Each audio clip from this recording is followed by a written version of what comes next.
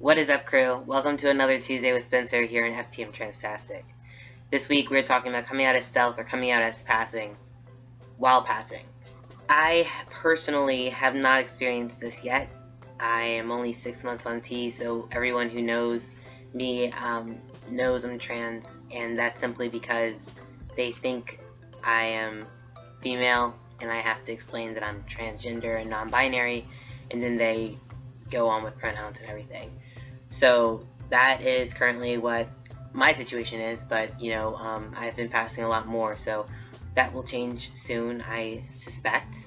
But coming out as trans when you've been stealth.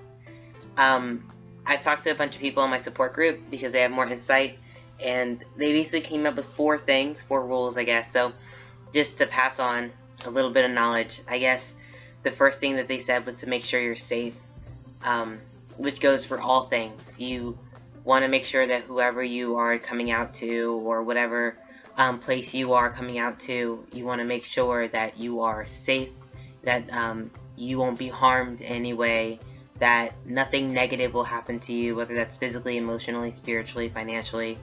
You want to make sure that all your bases are covered, because this is a life-changing thing, and it can go very bad very quickly. So please take care of yourself.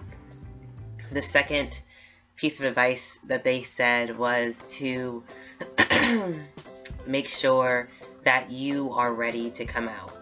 I guess more so do it for yourself, not for the wrong reasons, such as don't come out because your best friend came out and they're complaining of how awesome of a time it is. Don't come out because you're the only trans person that you know at whatever environment you're at the moment, and you feel that it is your duty to be visible and for people to know trans people and to be the token trans kid at wherever environment you're describing. Don't come out for that reason. Come out because you want to. And it's sometimes hard to see what you want and what you think other people may want, but really have a conversation with yourself and really make sure this is something you want to do.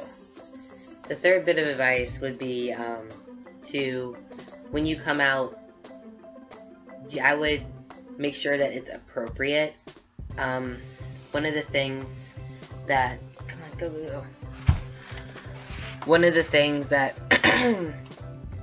I think is overlooked is that people think that if they're out, they have to be out in every aspect of their life, in every circle that they exist in all of their environments, when I don't actually think that has to necessarily be true.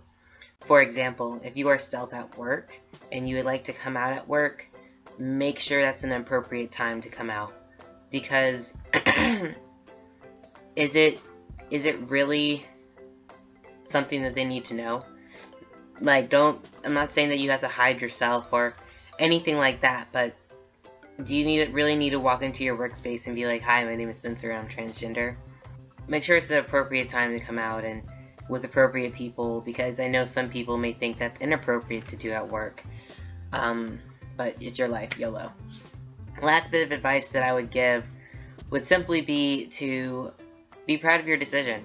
If you want to be out, and go forth and forge on and work through and own it, Be proud of your decision, however you decide to make it, however it turns out in the end.